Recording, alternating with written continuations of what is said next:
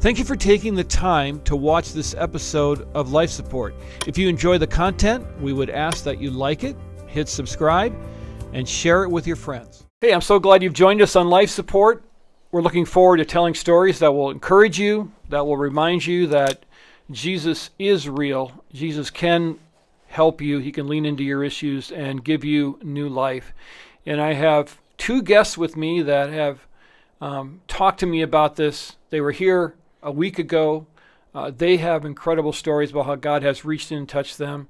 It's Chad and Tiffany Neuharth, and they run an organization called RiseUp Recovery. We're going to talk about that as well, but thank you so much for being here.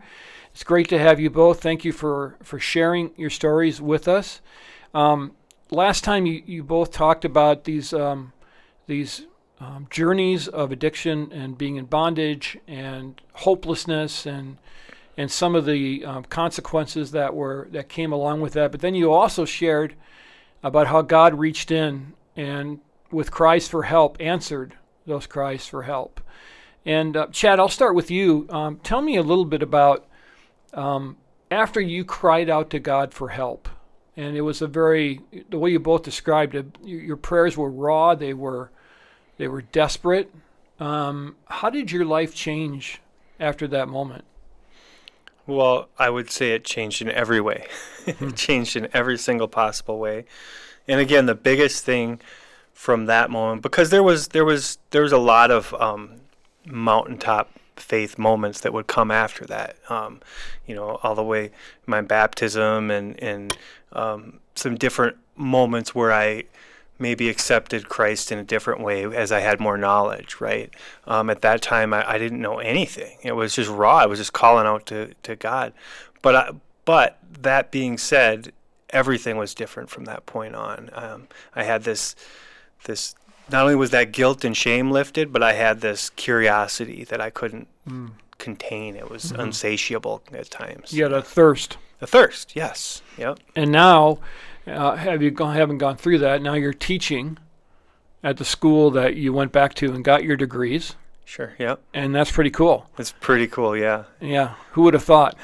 Not me. Only God can do those things. Yeah. Absolutely. And Tiffany, for you were able to get your counseling license back through Teen Challenge. And what kind of people are you working with right now?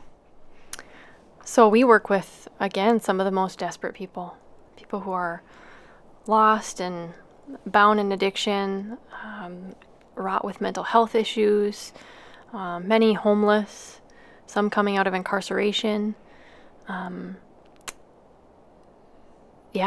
from similar backgrounds as Chad and I would say. So not exactly the upper crust rich person who can hand you big checks, and these are people that a lot of people would just cast off to the side, right? Absolutely. Although some of them may have been very rich at some point in time and lost everything. Yeah. Yes. So we hear a lot, Tiffany, about these different drugs that are threatening now. My kids are always talking about things at high school that they're trying to learn. You've spoken here to our kids at church about some of these dangers. What are the new drugs, the new danger zones right now for students and for others that might struggle with this?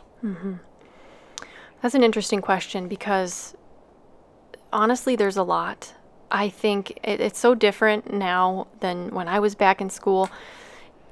From something that seems benign, like vaping, for example, I think that's a pretty significant issue, to even now just the legalization of recreation marijuana use.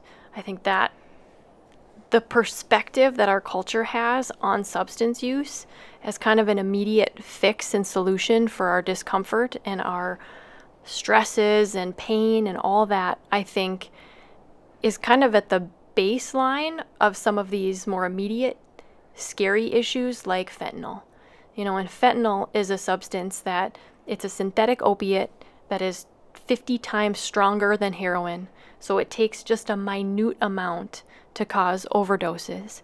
And we are seeing people die at unprecedented levels. I mean, on average, it's 211 people per day who die from fentanyl poisoning. or from opiate overdose in general.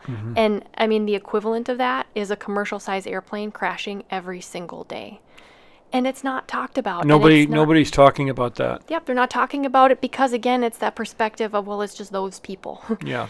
Not Until it's your kid. Exactly. And it is. It's our kids. It's our doctors, our pharmacists, our, your neighbors, that people are suffering in silence from this. And it's a very scary thing. But I think it's such a complex issue because really at the root of it, what is the messaging that we're sending? I love Hallmark movies, okay, around the holidays. And the last couple so years... So I'm guessing that Chad is a really good husband. Right. And will sit there and pretend he's seeing a new plot line when it's really the same plot line. That's over and over. In every movie for the last 3 years. But anyway, go ahead. Exactly. Yes. But my point with that, there's something comforting about predictability, right? Yeah, there really is. But every single Hallmark movie that I've watched had drinking in it. Every single one. And I'm like, what's wrong with this? This is a messaging thing that we're sending of normalizing this that I think has led us in some ways to the place that we are. Well, when you mentioned the legalization of recreational marijuana, we're in Minnesota right now recording this, and this just happened in our state within the last month. So it's brand new. And I was on a panel here in the city that I pastor in, and one of the detectives that was on this panel, and we were talking about this very issue, and he just looked right at the audience and said, in my opinion, marijuana is a gateway drug. They said there's no way around it. And so I'm thinking to myself, as these people are all patting themselves on the back after passing this law, like, what experts have you been talking to? Because everyone I talk to, every study I read, marijuana leads to mental health issues, especially in kids. But what can we do about this? Because my kids are now growing up in a culture where it's going to be okay for adults. Now, they say 21. Okay, great. But obviously the door's open now. So what is a parent to do with this? Talk to your kids openly and honestly and regularly. I think there's a misconception that if we openly talk about this, it's almost going to give curiosity or open the door more for them. But on the contrary, the more they're educated and armed and aware, and especially hearing testimonies like ours of, look, guys, I started using when I was in middle school, high school, right? And that completely changed my brain development, my emotional development. They need to hear this, from real, live, raw perspectives, but parents having those open dialogues with their kids, remaining curious. We check our kids' rooms, and don't be afraid to do that. You don't get privacy in our house. You don't. Check their phones, check their rooms. Exactly. Find out who their friends are. Yeah, I think the open, honest, raw, vulnerable communication is absolutely key. Educating them on all sides, and then being there to love them and support them if they choose to make those decisions that aren't healthy. Right, because we all do sometimes. Chad, when you're teaching, you're involved. You're with a lot of young adults and stuff. Like, do you pick up these issues with? Do you sense this around you, that there's this growing desire for these kinds of experiences amongst them, or what kind of vibe do you get from them as you're in school teaching and so forth? So I teach IT classes. Yeah. And as an adjunct teacher, right? So I have a career in the IT world during the day, and I teach them evening classes. So most of the kids, I would say I teach some kids and some adults because it's, 2-year technical college. Right. But most of the kids that come through are kids that want to be there, and they're, care about their future. That being said, I see addiction issues, and typically those issues are more along the lines of video game addictions, to be quite honest. Interesting. Yeah, and you can tell, you can spot them a mile away, mostly because that's what they talk about when they're before class and after class, and sometimes during class. And they struggle. And a lot of them actually end up quitting. So yeah, it's just another addiction because they issue. just can't get off it. It's just another addiction issue that takes over. Yep. So as a parent, when I see my high school boys, I'm trying to lean into their lives as much as I can. but I'm not with them 24/7. They have friends. They're at other people's homes. They kind of have to have a phone or I can't talk to them. And here's the really interesting thing too is they have to have phones to do school. Yeah. Like it would be easy to say, well, you can't bring your phone to school. Well, then they're not in touch with their teachers, and when they get a schedule change, they don't know about it, things like that. So as a parent, I feel really helpless. Yeah. What does a parent do? Like, how do we? I know we talk to them, but what about this whole electronic thing you just brought up? Because this is a different animal, right? Yeah. How do we get control over this, or can we? Yeah, it's a tough one. We've got a 13-year-old son at home, and so you're living it too. Yeah, we're living it, and you can't take their phone away because then you lose out on Life 360, so you can't track them, right? That's exactly. Yeah, we've got that, and it's popping up all the time. Yeah, and I've gotten so used to that, I can't be without it, and you know, I have to. Yeah, it's weird. We never had that before, and it was fine. But now I just need to know where he is, and But yeah, it is really hard. And the biggest thing is that we just reserve the right to grab that phone anytime we want and go through it. And we've certainly had some mixed experiences in doing that, and had to have some difficult conversations. But isn't that, you know, it's just there's nothing new under the sun, right? There is not. The human heart is still the human heart. Yeah, and there's going to be all that stuff. The world is still the world. Yeah. You know, so. And I think as a parent, you know, just be ready to see. If you do grab your kid's phone, if you do some checking around, you know, they're going to make mistakes. Don't expect them to be, you know, perfect Christians. They're not. You're going to find stuff you don't like. You're going to find shocking stuff at times. But what a great opportunity to talk to them, right? I mean, and not to freak out. Like, I would just advise any parent, and I'm no expert. You guys are the experts. But I would just say, if you're going to go grab your kid's phone, just spend a little bit of time praying, steeling yourself. Think about what your reaction is going to be so you don't, like, fly off the wall. And you use it as an opportunity to talk to your kid. You know, give them whatever discipline is proper, but do it in a way that's not angry, that's helpful. And I think sometimes what we forget as Christian parents is our kids have the sin problem. Yes. Just like we do. Just like us. And we expect them to somehow avoid the sin, you know, like we did somehow.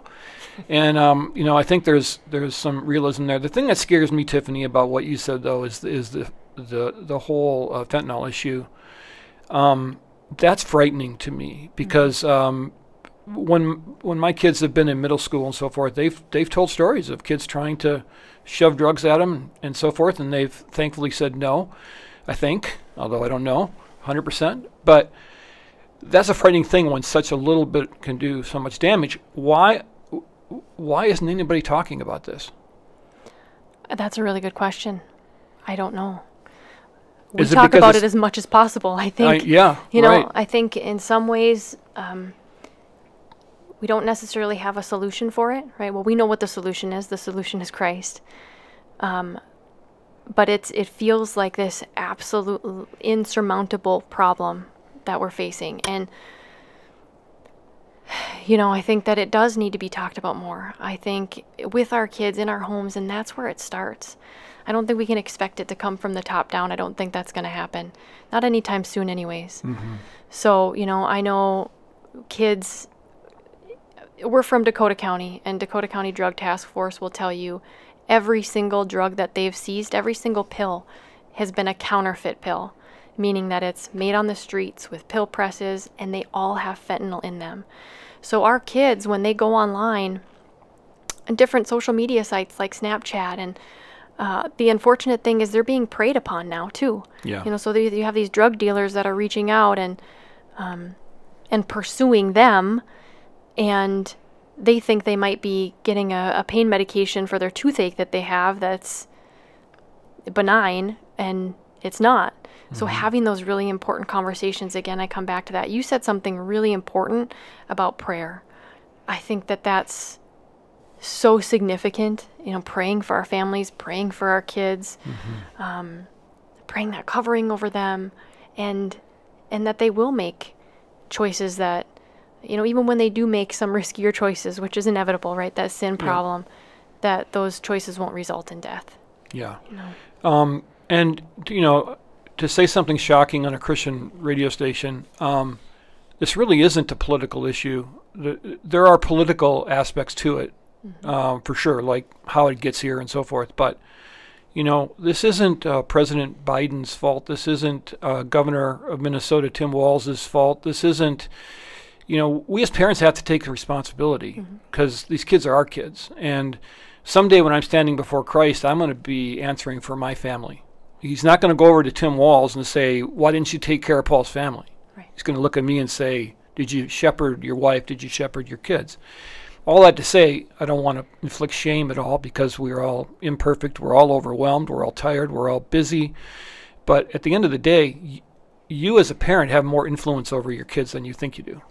They will follow you more than they're going to follow their teachers or their friends if you are one that just cares about them and is setting that kind of an example. And I think that parents sometimes underestimate the influence that they have. And you mentioned it, Chad, when you said, I didn't have a dad. That's the first thing that came out of your mouth when you did your testimony. Yeah. So that was a big deal, wasn't it? Yes.